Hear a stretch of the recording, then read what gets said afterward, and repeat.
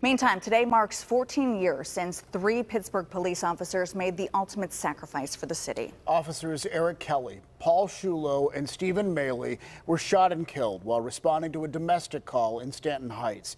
Officers Sciullo and Mayhle were ambushed when responding to the home. Officer Kelly was shot while trying to help his fellow officers. 2 other officers were hurt in a standoff with the suspect. Richard Poplowski was finally taken into custody and convicted of 3 counts of first-degree homicide. He was sentenced to death by lethal injection and remains in prison this morning.